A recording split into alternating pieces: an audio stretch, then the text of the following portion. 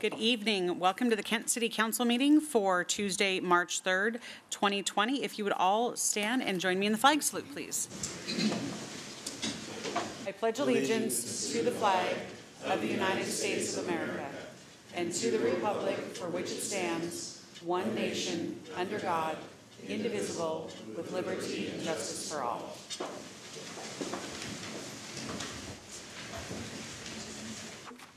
Okay, Kim, could you call the roll, please? Thank you, Madam Mayor. Mayor Ralph. Here. Council President Troutner. Here. Councilmember Boyce. Here. Councilmember Fincher. Here. Councilmember Kaur. Here. Councilmember Larmer. Here. Councilmember Michaud. Here. Councilmember Thomas. Here. Thank you. Okay, thank you, Kim. Moving on to agenda approval. Are there changes to the agenda from council or staff?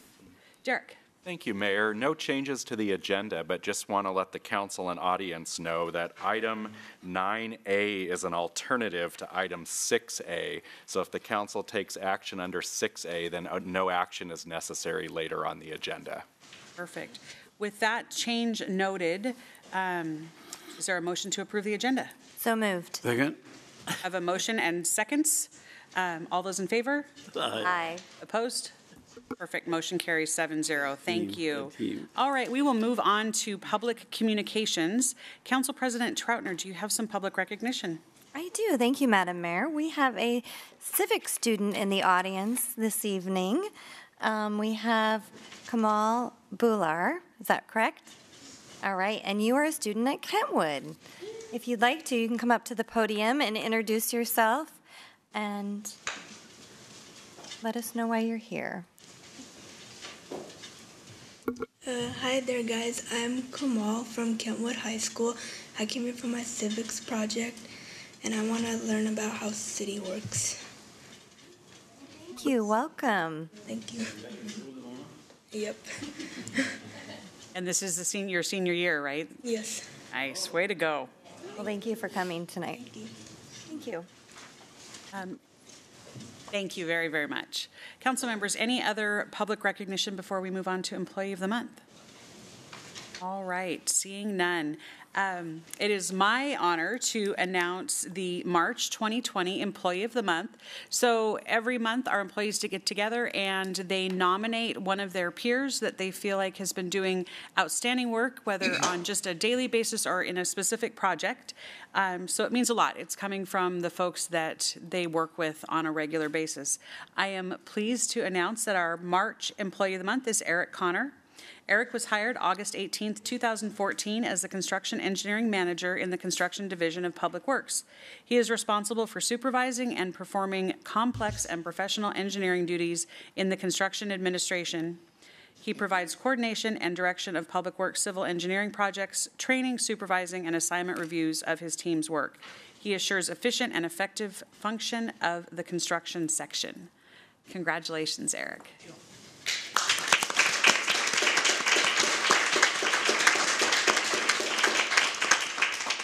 Thank you, Mayor. Would you like to say a few words? Yes, I would. Chad Bieran, Deputy Public Works Director.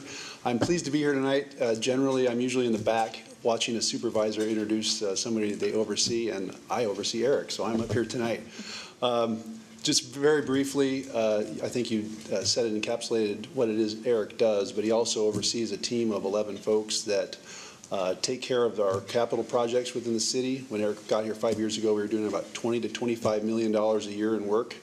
We're up to about $40 to $50 million a year over the last couple of years, and that's a lot of work for a team of essentially 5 people to oversee, along with the team that oversees private development. So just a brief set of pictures. There's Eric on the left and a scarecrow on the right. A team of capital improvement projects managers.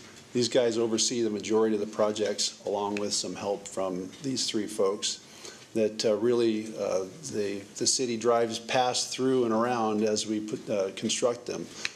Projects such as the Upper Mill Creek Dam on 104th that's going to be used to improve the flooding that happens in the valley from Mill Creek. The 218th Street project that just opened up this fall. The 220th grade separation that's going to open up this year at Union Pacific Railroad. And then we're replacing the fuel tank islands that police officers use along with all of our operations crews over at our ops facility near the Green River. And we're going to be improving water pressure up on the East Hill at the 640 booster pump station very shortly. And then on our private development side, these guys oversee not only over 600 utility permits every year, work that gets done in the right-of-way, that the Comcast, CenturyLink, PSE, the work that they do to keep everybody with power, gas, telephone, internet, but also private development projects such as our Goodman Real Estate project at 64th and Meeker. They see all the civil improvements out in the street as well as a lot of the other underground improvements. Marquee on Meeker are now called Ethos out at the edge of Meeker Street. The Ridge Townhomes, which is right next to 218th. And then, of course, our Blue Origin facility that was opened up last year, as well as smaller plats and subdivisions that folks will see throughout their neighborhood. So they get involved in every aspect of the work, and Eric oversees that. So very happy to have him on board. As Mayor mentioned, he's been with us 5 years. Prior to that, he had 15 years in heavy construction, so he's a fellow who really knows what he's doing, and we're glad to have him with us.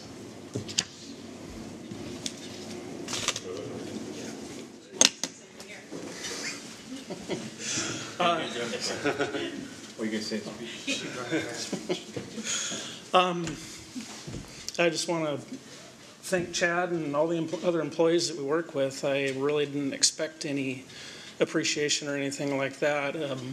What I do is a reflection of the guys that I work with. I've got a great team that surrounds me, and they take good care of me, and any of the success with the construction that you see is really because of those guys. I really appreciate what they do for us. So thank you for this. I really appreciate it.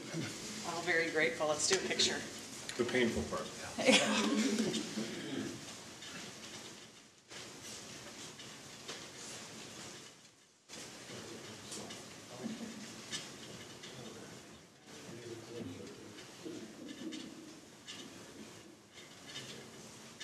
Heels on this.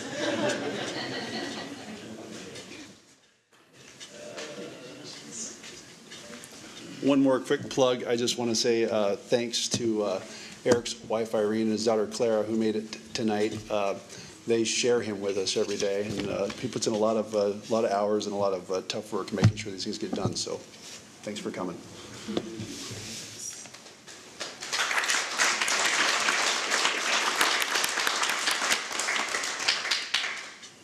All right, the next item on our agenda is an appointment, a recommendation for the council to confirm an appointment to the Parks and Recs Commission.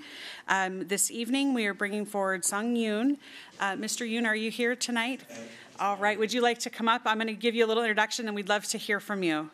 Mr. Yoon is a Kent resident and is in sports production at ESPN. He enjoys the diversity of Kent and the offerings of cultural events that we offer for our residents. And he does, he's been spending some time in our parks and trails and knows that we have work to do. So I appreciate that recognition, but then also the willingness to step up and help us figure out the best way to do that. So I am asking council under consent agenda to confirm that appointment. And Mr. Yoon, would you like to say a few words? Yes, I would. Thank you. Thank you. Thank you, Madam Mayor, and for the warm introduction, and to the esteemed members of the City Council. It's an honor to be here. Why did I choose the PRC? First off, I've been a proud resident of Kent for 27 years, and in that time, I have witnessed some good things and some bad things within our city. During the city's population growth, I started to notice the deterioration of our city, and with that, I have seen our streets littered with trash or graffiti, and not to mention the apathy towards maintenance of our parks and trails that are instead used for criminal activity or loitering. I just want us to reestablish Kent as a place where families can feel safe, to take their children to the park and walk the trails without fear. And I just want to help make Kent a desirable city for families to raise their children and not to have a negative stigma for our communities. Lastly, I just want families should be able to enjoy the resources and the after-school programs that our community center provides because I believe that an active family is a happy family. Just wanted to thank Madam Mayor, the PRC Director Julie, and Co-Chair and Chair Richard and Amy for my appointment, and I look forward to serving with all of you. Thank you. Thank you. All right. Before you sit down, let's get a quick picture. Oh. Of the night. Okay. Thank you.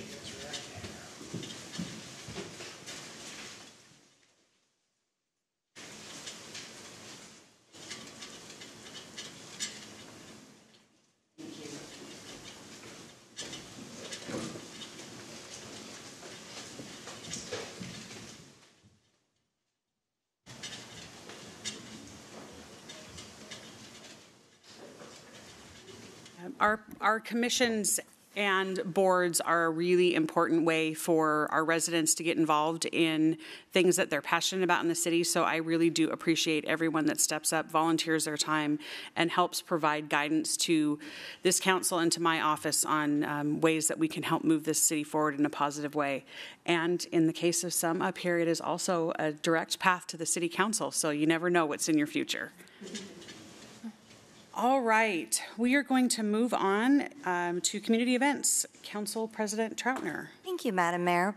We do have some events coming up at Acesso Showwear Center.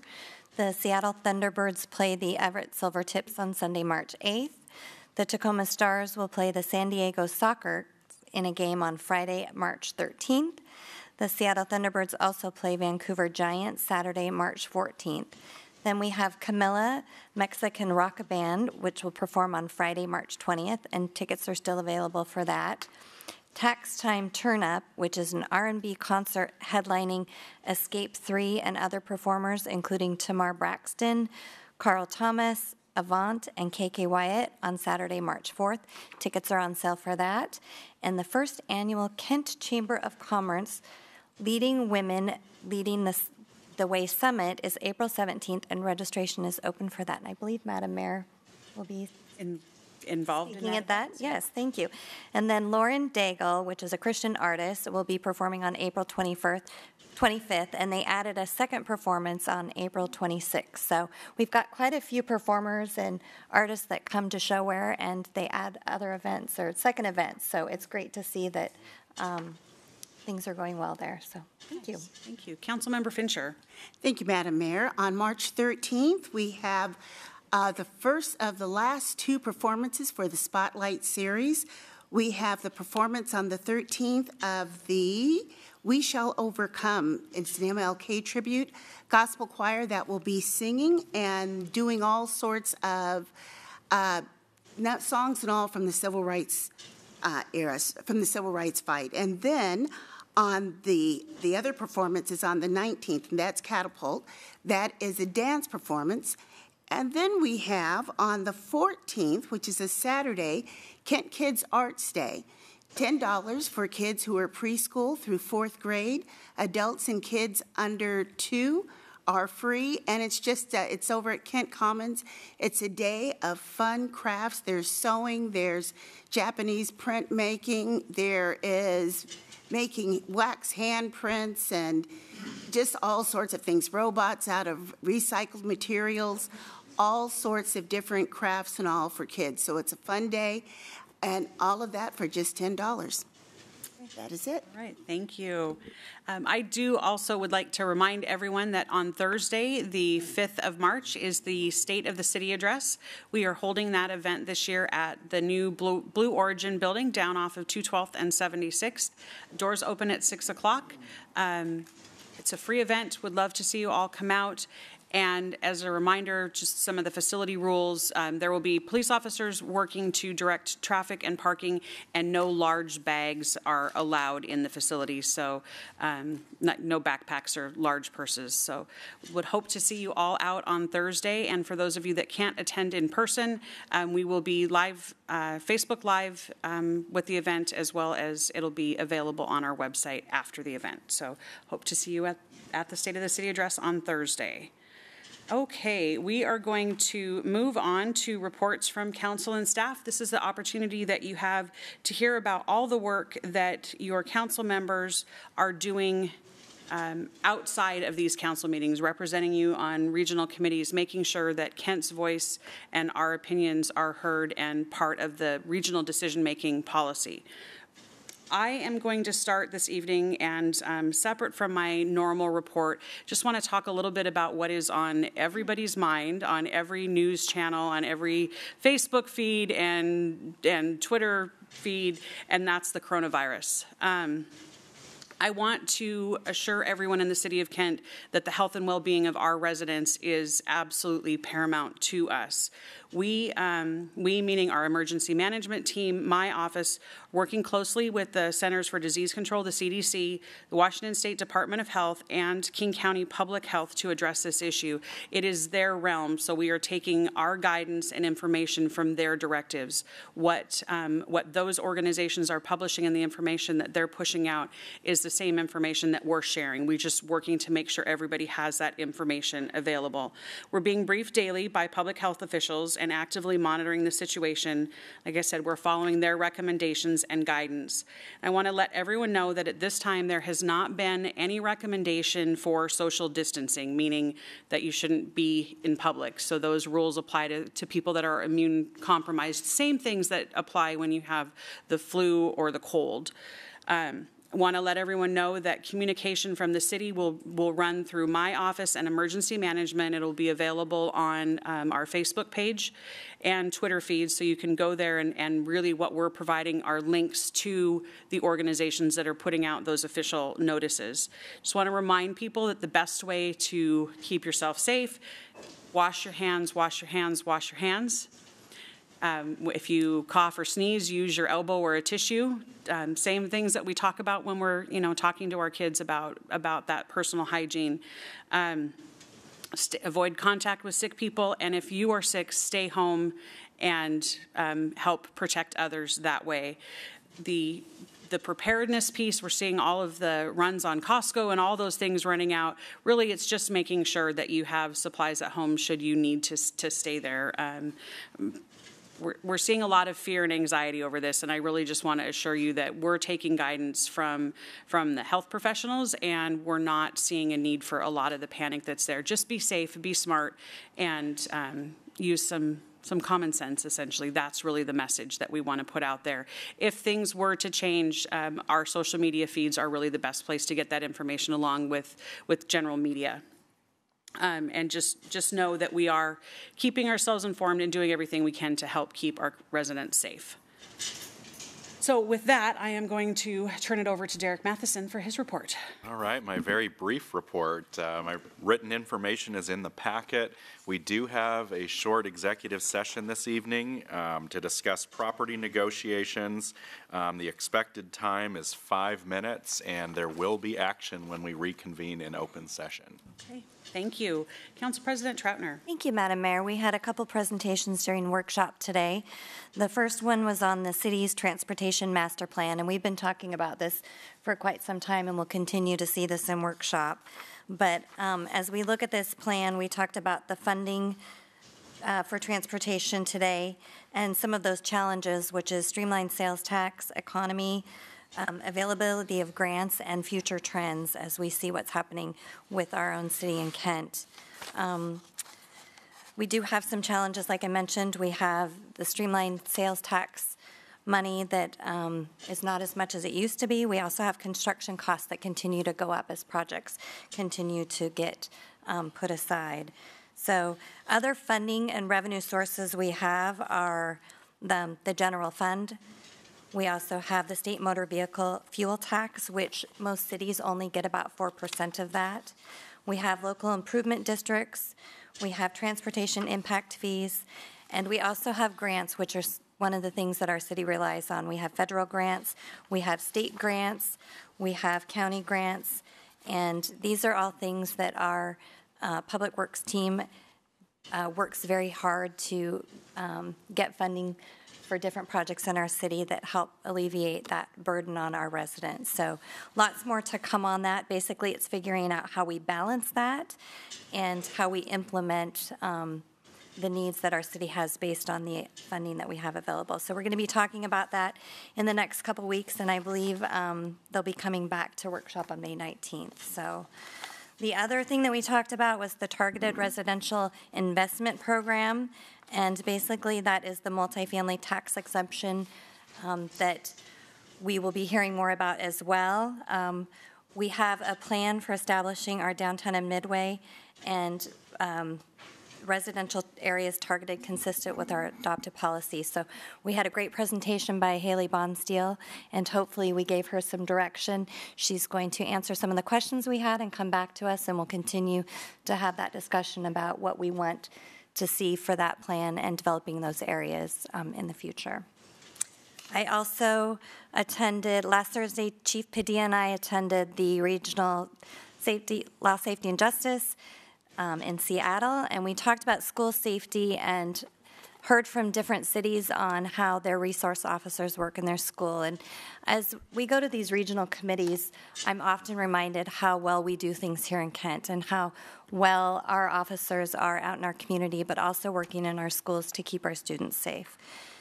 The Regional Transit Committee met on the 19th of February, and that committee will continue to get together. We will have workshops throughout the summer to talk about the service guidelines for Metro.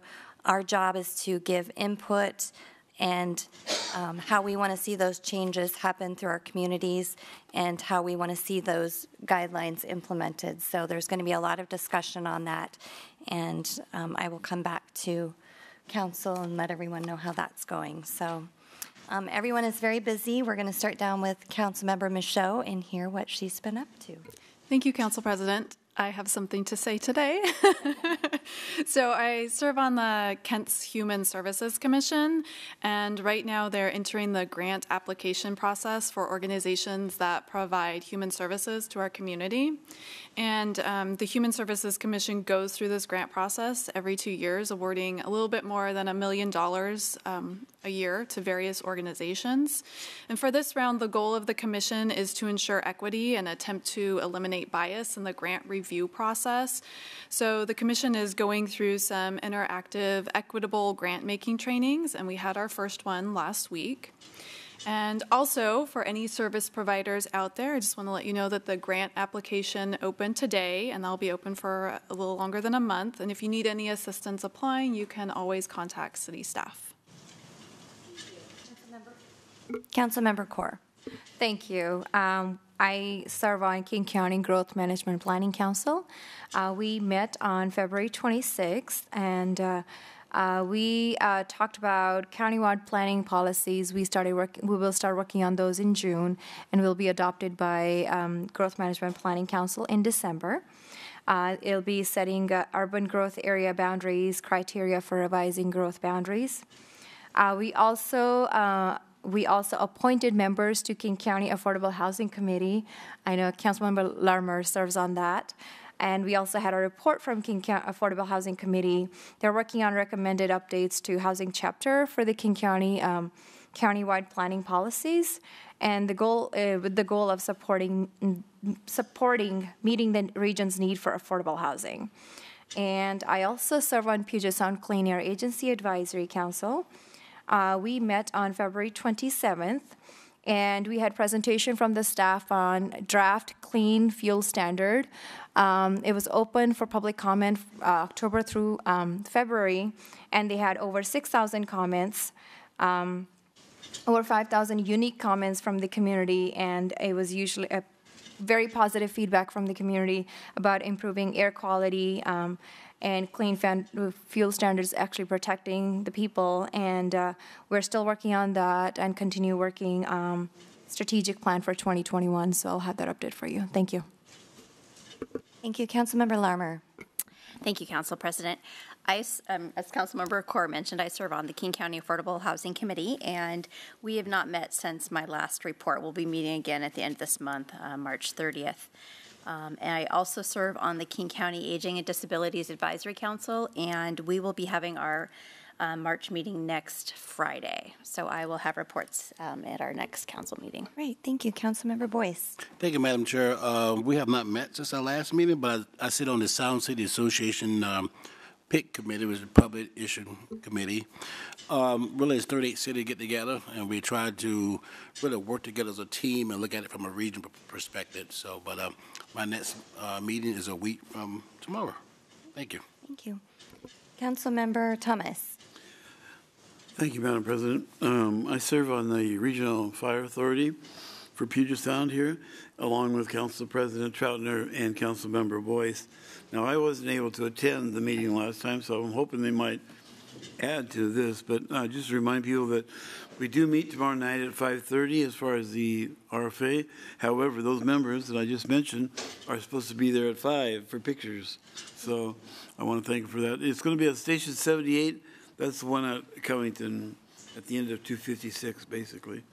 That's all I have, Madam President. Great, thank you. Councilmember Fincher. Thank you very much, Madam President. Both KCD and MID, KCD being King Conservation District, and MID, Mental Illness and Drug Dependency Advisory Committee, which I serve on, both of those meetings were canceled for this month, well, for the month of February. The Board of Supervisors for King Conservation District is looking at changing the format and timing of our meetings, going from a monthly meeting to possibly a quarterly meeting. So we're waiting for news on that. So that will be taking place over the next few months. So we do not anticipate a meeting until at least June. For MID, we will be back at a meeting on the 28th of this month, always the fourth Thursday, downtown Seattle. On March 11th, for the Arts Commission here in Kent, at 5 p.m. will be the closing. There is an open call for artists. So if you are an artist anywhere in Washington State, especially if you are in Kent, and if you haven't applied before, you are encouraged to submit your art. It's for the juried art contest that we do here during the summertime. Also, you might have heard me mention that Centennial is like a walking, or like an art museum with all of the art over in there. That is where those purchases come from the artists who are selected from this application process.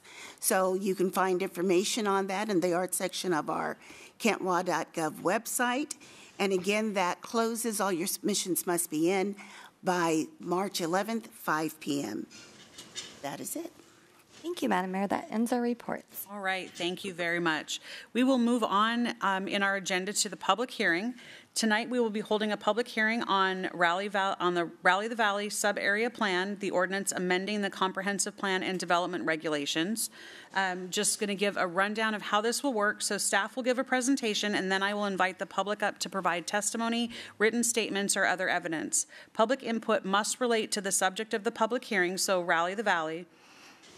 Council members will have an opportunity to ask questions during the hearing as well. If you're here to testify on this matter or present written statements or evidence, I do ask that you come up to the clerk's desk and sign in up here at that front table. With that, we will go ahead and open the public hearing for Raleigh the Valley sub-area plan, ordinance amending the comprehensive plan and development regulations. And I will ask Bill to go ahead and make the presentation. Thank you. Thank you, Mayor. Thank you, council members. I'm Bill Ellis, the Chief Economic Development Officer, and I'm here just to say a few words of introduction to the council in advance of the fuller presentation from Haley Bonsteel, our long-range planning manager. I've spoken on several occasions to this council about some of the long-range trends that we're seeing that impact our industrial valley, and we've seen some of those accelerate. We've watched as e-commerce has grown and put a lot of development market interest into our industrial area. We've also watched as that same market interest has resulted in more capital-intensive warehouses with greater automation and multi-story warehouses. We've seen a revivified space race internationally that, as Mayor Ralph, you can see at the State of the City speech on Thursday at the new Blue Origin headquarters, has local impacts as well, where we've seen the advanced manufacturing sector grow in the Kent Valley over the last 10 years and have a lot of promise and new opportunity. We've also seen the incentive for cities to welcome wholesaling into their communities has been a little bit challenged from a revenue standpoint as state streamlined sales tax declined from a peak in the city from 43% to 22% as that state sales tax changed. However, I think throughout the Rally the Valley process, what we've kept first and foremost is that we have a vision for an industrial business district that is primarily industrial, and that ecosystem is made healthy and strong by having a diversified portfolio of suppliers, services, amenities, all different aspects of the supply chain, and that the sum of the parts are greater than the whole. So we would like to have a great industrial district, and we want to have a great industrial code. This, the one we have today, dates back to 1973, updated for the 21st century. And so we really worked hard to have an advisory panel that had a diverse set of viewpoints from real estate, from business. We tried to survey employees from the public. We tried to get a diversity of opinions. And what we've come up with is to look anew at what is one of our scarcest, increasingly scarce resources, which is our land base, with our land use play in, to think about how can we have more intensive use and how do we have space for all the different kinds of businesses that we'd like to be here while creating flexibility and balance to accommodate them. We've looked at ways to create more flexibility within the walls of a warehouse. So collapsing our use tables to allow a wide variety of different types of uses and letting the market decide what happens within those walls. At the same time, we're also encouraging flexible site designs that either think outside of the box of what a normal industrial development proposal might be, or also create more flexibility for a developer who is looking to have new focus on amenities or new focus for design on the people who would occupy those spaces. We've looked and sought for balance in the Industrial Valley, where we have a variety of proposed districts that look at many different types of industrial building types and then think what is best suited in what district. It's a very large valley, and so even as we've had more new openness to different kinds of use, staff has also had an openness to facts. One of the facts that would kind of challenge some of our preconceptions at the beginning when we talked to some of our neighbors was around manufacturing industrial centers as a land use designation from the region, which we thought was very restrictive. And talking to Auburn and other cities who hadn't adopted manufacturing industrial centers, they thought that was too restrictive. We've actually, in this set of standards and designs, we're actually proposing to, in the plan, to double the area of our manufacturing industrial center, even as we've tried to create new flexibility within that framework, because we did recognize that there were things about the land use policy that were leading to growth in jobs in manufacturing, but we also realized that we needed to have balance and revenue and flexibility to have other types of businesses coincide in those areas. On the market trends, we've seen growth in manufacturing, as I mentioned, stabilizing office vacancy, although it's not there at the point where you would see new growth of new buildings, higher retail rents in the valley as compared to the city-wide, and healthy year-over-year in the flex tech market for rent growth. However, zoning by itself, design standards by themselves, is not going to create the demand that drives jobs or economic growth. The plan references a range of activities across multiple departments here at the city, and all of these actions are meant to better set the table for those types of businesses that want to come here, that want to stay, or want to grow, and would add to the variety, diversifying our industrial portfolio, add to the vibrancy of our business district, and therefore to the resiliency of the city's economy and to the city's sustainable fiscal fortunes. We are, yes, a hub of logistics. We are a center of advanced manufacturing, and bar none, we're the best place to build a outer space vehicle and have been for decades. We're very proud of that. So while the work remains, even after tonight's vote on the land use and design standards piece, the work remains across departments and for years to come in a variety of areas to make sure that economic growth continues to be strong in Kent and that there is job growth. What you see tonight is a key part of accomplishing those objectives. So I just wanted to emphasize once again, even the best laid plans depend on the actions of many others, but with the action tonight, we do something in the direction of the vision that we're been discussing for some time. With that, I'll turn it over. Thank you.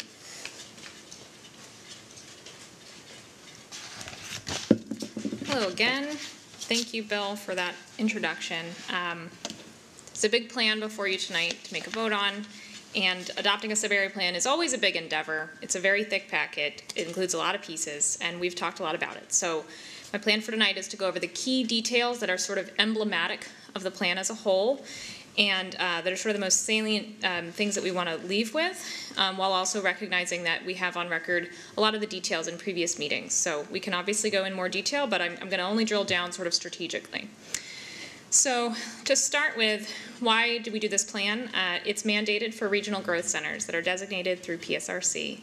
So a big part of this work has been looking at that regional industrial land use policy guidance and saying, this is not enough. Just maintaining industrial acreage does not necessarily help the local economy.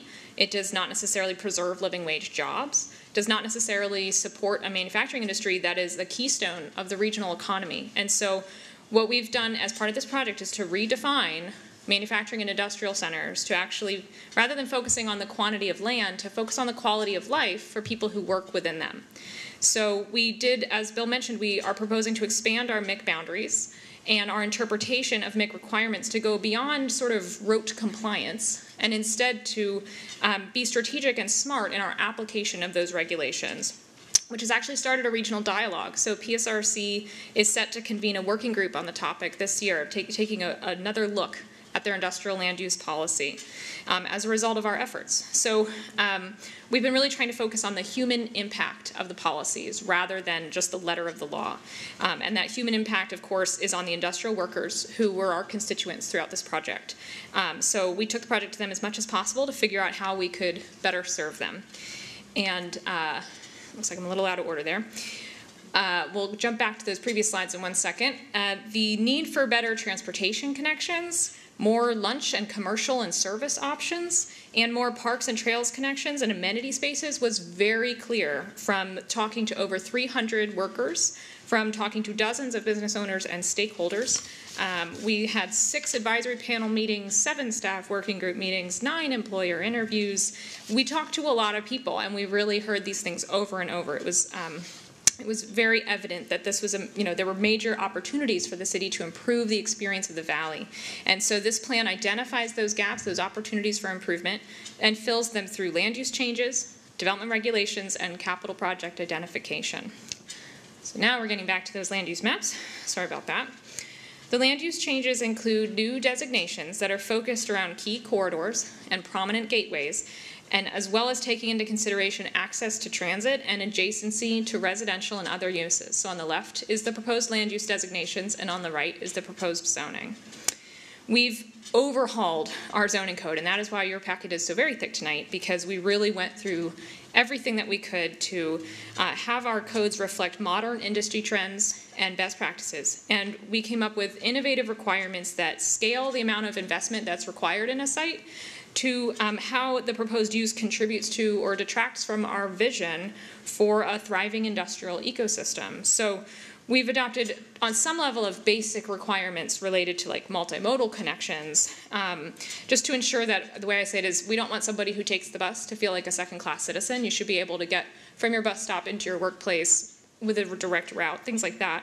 But we've also provided options for increasing your contribution, whether it's to a nearby park or trail, or by building more on site in exchange for development considerations that are important to the development community. So our approach here was to incentivize without penalizing, and to strategically reduce barriers to development while simultaneously raising the bar for design and quality in those highest profile areas.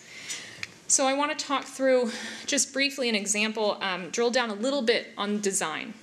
So we have many images we could look at, but we chose one that's relatively simple just to show kind of what we're talking about when we're talking about our new design requirements. So this image is from the archives of the Tilt-Up Concrete Association, and I now know a lot more about Tilt-Up as a building system than I ever thought I would. Tilt-Up is the most typical building system that's utilized in valley development, but our regulations could easily be met through any method of construction. So what you see here, and I guess I can try to use this, these are, this portion of the building here would be considered modulation, as with these sort of three, what we would call fins, or I guess there's four. This is all oriented around an entry that architects might say is significantly fenestrated. That just means there's a lot of windows. And I'm imagining that the road is out here, and so what this is doing is making more visible to the public this sort of dynamic business activity. Imagine if this were a blank wall and you were driving by versus what you see here. It's quite a big difference. So another thing that is amazingly, you just wouldn't think how important it is this fenestration around secondary entries. So picture a blank wall with a door with no windows, and then compare that to what you see here. It's these little human touches that really can make a big difference. Canopies are also shown here, and materials changes, and these all provide interest and show a level of investment and quality without making anything infeasible. So I want to say again that we have written our regulations in such a way that there are many, many options for how to meet the requirements. These are just a few examples. And we'll be adding a lot of images into a handbook for planners to be able to have ideas to help architects through this process. Excuse me. But hopefully this gives you a sense for what some of the architectural terms mean. And in my dealings with the Tilt-Up Concrete Association and reviewing all of their materials, I'm very confident that our regulations will not make construction infeasible no matter what's getting built. So there are a lot of details to the regulations that I'm not going into here. We discussed them at the February 18th workshop. However, I'm cognizant of the fact that that was not on video. So I do want to say for the record, and if anybody's watching this video years in the future wondering about the details, that the February 10th Land Use and Planning Board meeting included a 90-minute presentation on just about every detail in this plan. So that video is available on the city website for as long as the city website exists. So the plan as a whole essentially looks at all of the ways that the city can improve the Industrial Valley, from marketing and messaging to strategic partnerships to capitalizing on existing assets through investment, optimizing financing mechanisms, and basically doing everything we can to elevate people's experience of being in the valley. As you're probably aware, the project has not been without controversy. Some folks would like to keep building what has been built for decades without any consideration for what has changed. But obviously, as Bill mentioned, with the change of streamlined sales tax, and then of course with property tax being capped at 1%, the city is just not in a position to allow business to continue as usual, where essentially development can run roughshod over the valley without any thoughtful regulation, looking out for the little guys. And the little guys in this case could be manufacturing businesses who can't find space to rent, or it could be somebody who has to walk in a ditch to get to their workplace because that's the only option getting off the bus. But that said, we have not ignored any comment that we've received. We have carefully considered every single thing that's come our way. And we've strived to find compromise at every turn of the project. So I want to talk you through some of the places where we've compromised and some of the places where we haven't, to be clear on that. So in the last few weeks, we've introduced several options for increased flexibility in our design regulations. Specifically, we introduced a numeric departure of 25%. So any numeric standard within a few different strategic sections of the design guidelines, not every single section, but a couple of them, at the director's discretion, you can get up to 25% of that number reduced. And it's all about those intent statements, which I believe I spoke to you all about last time, which is where we're trying to be really clear about the design intent, give flexibility for how to meet it. We've also clarified several points that were unclear to stakeholders, such as the very important dock high door ratio that we've talked about. That doesn't include grade level doors, and that's really important because manufacturing businesses do need those grade level doors. We don't want to preclude those. We don't think that they are equivalent to trucking activity the way that the dock high doors are this proxy for trucking activity. We also revised several requirements related to truck courts and pedestrian connections, just to make sure we weren't accidentally mandating a modal conflict where you have peds walking through heavy truck areas. And we also adjusted several of our sort of enhanced options that can buy more doors. We adjusted them to better balance the cost and benefits of increased dock high doors with sort of what you're getting for that. So these are taking in comments that we heard and being very responsive to those. We've given really careful consideration, but we also received comments last week that after careful consideration we thought would undermine the project. So I want to talk to you about those briefly. We had requests to significantly reduce the amount of amenity space that was required, and we felt that what we were requiring is really reasonable, and we didn't see a reason to make that smaller. We also had a request to replace building modulation with already required landscaping, so essentially having a blank wall with a tree in front of it instead of actually doing something to the building. And that's the kind of suggestion that to us feels like it would undermine the project. So we held the line, and we've taken the perspective of the business community into account without sacrificing that vision of a healthy and desirable place to work. So that was really important to me, and I want to say that for the record, I feel really good about where we've ended up. We have compromised significantly over the course of the project. It went in different directions than we expected. I feel that at the end, we are going to get a much better result than we would have without the project, and we will not be, precluding development, and that is a consideration that we needed to take into account.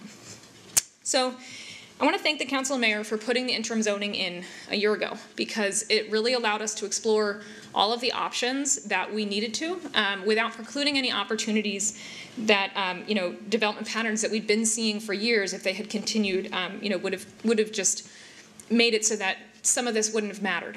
And we also want to thank you for taking the time to discuss this project so very much. I know it's you have a lot on your plates, and this was a big project, and we took a bit of time with it. I think that was important, and I think that this city made choices to make the valley into what it is today. We had decades of investment in levees to keep the valley from flooding. We had decades of investment in the transportation system, and now freight can move faster than any of us can really wrap our minds around. So, those were city choices that made the valley, and that means that we can make different choices today that make the valley into what it will be in the future. So, understanding that this is a 20-year plan, and so it's not exactly tomorrow, I do want to ask council tonight to make a choice that steers the valley into being what it can be tomorrow. And I think that to me that's somewhere that any of us would be honored to be employed. So with that, I'm happy to take any questions. Thank you, Haley. Questions from council? Okay, you covered it all. That's awesome. Thank you. So if there are no questions from council, I would like to now invite the public to provide testimony, written statements, or other evidence. If you could please keep your comments to 3 minutes and state your name and city of residence for the record. Kim, could you call our speakers, please? I have one person signed up to speak on the public hearing, and that's Mike Pruitt from Segali Properties.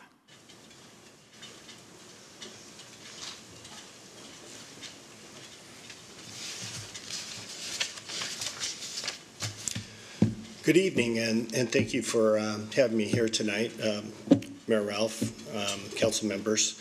I'm Mike Pruitt with Segali Properties. Was here a couple weeks ago, and I've been intricately involved in this process since it started as a member of the Planning Advisory Committee. With me tonight in the audience is Mark Segali and his daughter Kirsten also, who have been involved in this process. I think as many of you know, the Segali family has owned and developed property in the greater Kent Valley for over 90 years. So they've been here since it was agricultural, and they've watched it change into what it is today. A lot of the comments that Haley was mentioning, they were generated by us. We build industrial buildings, and we like to think that we build incredibly nice, functional industrial buildings, and we know how to do it well. And so we are happy that the city engaged with us over the last couple of weeks to add some flexibility, which was key in making the proposed design guidelines in this plan a better outcome for everybody. As the city prepares to adopt these new guidelines, two key things were important to remember that came out of the Valley effort. One, industrial area and warehousing and logistics in general, a huge employer in the region, will continue to be a huge employer, and it will always be important. We understand the desire for aerospace and aeronautic related jobs in manufacturing, but there's always going to be a logistics component here that's going to be very important. The other thing to mention is the Echo Northwest study demonstrated that warehousing and logistics is a key contributor to the overall city budget, will continue to be, and they pay its way for the impacts that they generate. The Segali family would specifically like to thank Councilmember Boyce for stepping up and getting these meetings together, for Bill and for Kurt and for Haley, and for having the meetings and having the back and forth that it took to get this far. So we're here to speak in support for the package that you have in front of you tonight. we think, implementing it, adopting it, gives us the flexibility we need to continue to try and develop, number one, industrial projects here in the region, and still be competitive while doing it. So, with that, any questions? Mike, I want to start and just say thank you very much. Your engagement in this process has made it a better product. The willingness to have the conversations back and forth. I know that there's been, it's been a lot, right? This was a new process for all of us. We all kind of had some ideas of where we were headed, but through your input as a member of that advisory committee and then your willingness over the last few weeks to help make the refinements, I am grateful for, because I really do believe it makes a better product. So I just want to say thank you. All right. Yeah, thank you. Council members, any questions for Mr. Pruitt? Thank you very much. Kim, is that our only speaker? That was the only speaker. All right. If we've got no speakers and no documents to admit into the record, anything that anyone's received? Okay. With that, a motion would be in order to close the public hearing. So moved. Second. I have a motion and a second. All those in favor? Aye. Opposed? Motion carries 7-0. The public hearing is now closed. Council, now is your opportunity for comments or discussion and debate on this issue. Any comments, questions before we move into a motion? Okay. All right, since there are no questions, if someone has a motion. Thank you, Madam Mayor. I move that the council adopt ordinance number 4355, amending the city's comprehensive plan to include the Raleigh of the Valley Industrial Subarea Plan and industrial design standards, amending related zoning and development regulations in the Kent City Code, and appealing interim zoning ordinance 4320 related to trucking intensive land uses. Second. I have a motion and a second. Any discussion? Councilmember Boyce. Thank you, Madam Mayor. I just want to say, I think about the day when we first started this advisory committee, and we was far apart. And I just want to say that really, at the end of the day, for me, it's really about getting people together and being able to talk. We as a city, we have our subject matter expert on how we think we want the city to be. We have the business community, too, that plays a part in that. And I think by Mr. Segali and Mike and Kirsten getting together with us to sit down and to figure out what's best for the city, to make it a win-win situation. And a lot of talk, a lot of conversation, but at the end of the day, I think we're in a really good spot. And I feel really good about where we're at. And I'll just say once again, Mark and team, thank you for not giving up. Thank you for working with us. I mean, I think this is a good example going forward, with the business and the city working together. We can do a lot of good things together. We have a lot of things in common on what we want to see for the city. And I think this just been a good example of the business community and the city working together, and I look forward to us continue this year. So also for Kurt and his team, I felt for a little while working for Kurt, right? A lot of hours, just talking this through, and a phenomenal team, Kurt. You have just an awesome team, and just willing to listen. And we don't have all the answer, and I just want to say kudos to you and your team, and this is really going to take us to the next level. So thank you very much. Thank you. Councilmember Fincher. Thank you, Madam Mayor. I just wanted to echo those same kudos to Councilmember Boyce, who was basically the touchstone here for the council, to Kurt and his team, to the Segalis, to the Port of Seattle, to all of the businesses in the business community that stepped forward to spend all of the hours that you did pulling this plan together. That's an example of what does come out, an outcome that is workable for both sides. Neither side got 100% of what they wanted, but we have something very workable that we're going to move forward with. So thank you for the time that you took in meeting with all of us. There were a lot of hours involved in this project. So just thank you to all of you guys who helped put this together. Thank you. Councilmember Kaur. Thank you, Madam Mayor. I want to echo what Councilmember Fincher and Councilmember Boyce have said. So thank you, Kurt and team. Thank you, Haley, for taking the time to work on this project. It's important. We need to set our vision where we're going. If we don't define that now, we will be going blind and we'll be ending up where we don't want to be. So thank you for helping with this vision. And I want to thank all the business, all the advisory members who worked on this with us, and we are looking forward to working with you in the future. Thank you. Okay, any additional discussion? All right, seeing none, all those in favor? Aye. Opposed?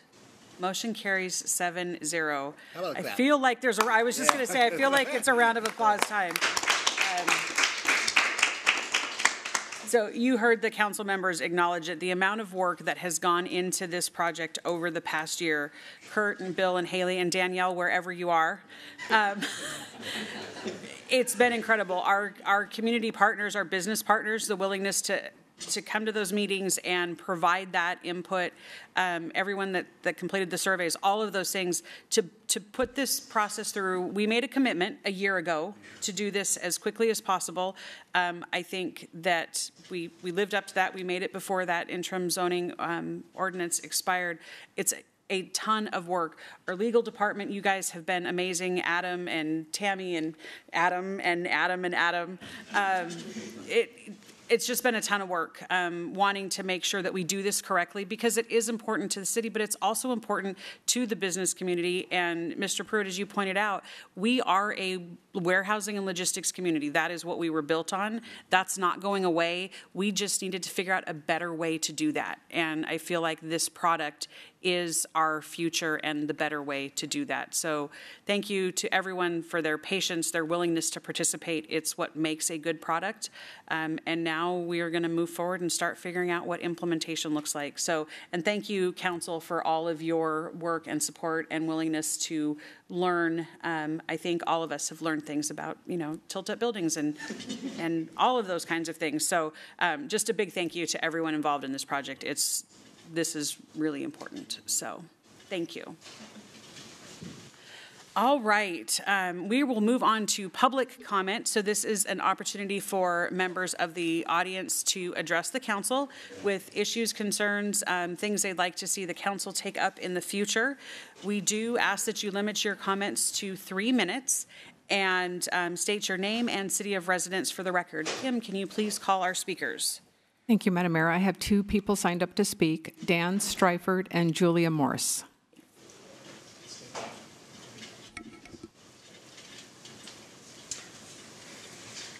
Hi, I'm back again. I still haven't heard about Danielle, whether we're going to get some help with that. Yep. So I have a report for you. So as you may have gathered from my comment, Danielle, wherever you are, she has left the city for a new opportunity, I believe, with the Port of Seattle. But before she left, I did get a chance to do some work with her. She's laid out for me some of her recommendations, including some things for us to work on, like a climate element in our 2023 comprehensive plan update. She gave me some Senate bills that are working their way through the Senate to keep track of, and I will be attending the April 24th meeting of electeds, the work group for K4C, to bring back the information on the new standards and looking at what the other cities in the region are adopting. Okay. And also, she let me know about some work that our environmental group, Tony Donati and Mira, are working on their side, and I know that you've done some work with them. So yeah. I got all the updates. We'll be moving forward, and we're going to be just plugging away at this process. I would just like to say I wasn't aware of this Rally of the Valley thing that was going on. My ignorance as a citizen of Kent. But in my mind, you're doing exactly what we need to be doing to push this K4C thing. It's all about good economics. It's all about sustainability. And so I think you're right on track. And I think the main thing we need to do is document this so that we can coordinate with the county on their plans. And maybe there's a few more things that we can do to become more energy efficient, or use of solar power on all these warehouses in the valley, use it to power the electric vehicles. it makes good economic sense. So agreed. I will bring back the meeting. The elected work group is the 24th of April, and I will bring back a report following that meeting. And I'm hoping to learn about some of the additional best practices. I know that Issaquah, Mercer Island are doing some innovative things on that front. And then as soon as we get somebody on board to replace Danielle, we'll also add that to I know several of the PCA cities have hired a full-time sustainability person. I think you've kind of got that's happening here. Right, so we've got pieces. It's just a matter of kind of getting it all lined up with the goals of the county. Yeah. Exactly. Okay, appreciate everything you're doing. Thank you. Okay, our next speaker.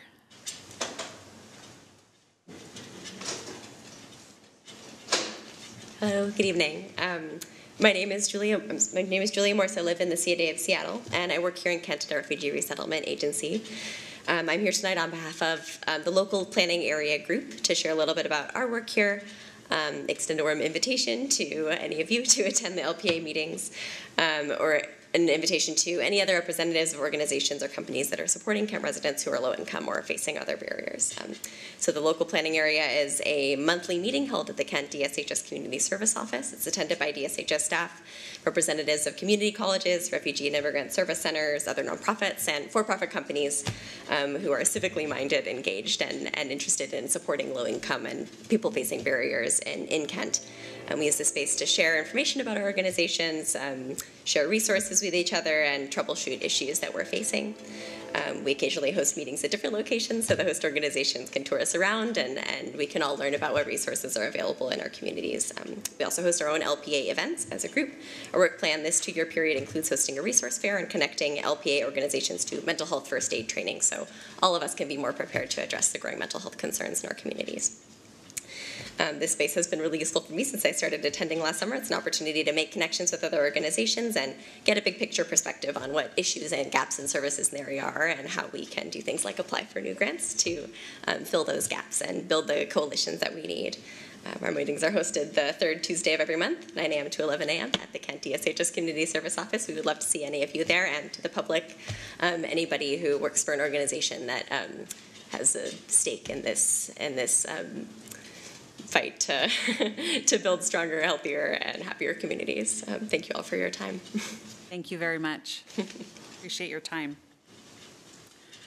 Okay, Kim, do we have any other speakers? I have nobody else signed up to speak. All right, then that ends our public comment. We will move on in the agenda to the consent calendar. The consent calendar is a compilation of items that the council has addressed at their committee of the whole meetings, which happen on the off weeks of our first and third Tuesday council meetings. Council President Troutner, do you have a motion to approve the consent calendar? Thank you, Madam Mayor. I move to approve consent calendar items A through F. Second. A motion and a second. All those in favor? Aye. Opposed? Motion carries 7-0. Thank you very much. Item number 9 has been removed because we had a historic passing of Rally the Valley's new guidelines, new structure. Again, thank you to the council for all your work on that, as well as all the city staff and community members that have been involved in that. Item number 10 is bids. We do not have any this evening, so that brings us down to item 11, which is executive session. The council will enter into executive session for approximately 5 minutes to discuss property negotiations. There will be action following executive session. So at this point, I would like to ask everyone to clear the council chambers. We will move into executive session and be back with a motion after that.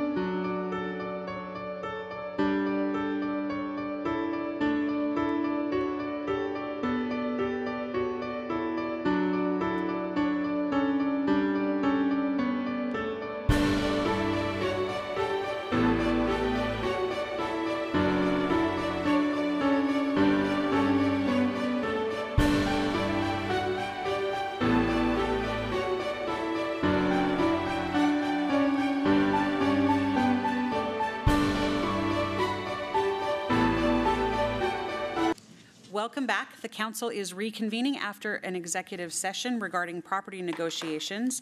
A motion would be in order regarding purchase of property. Council, is there a motion?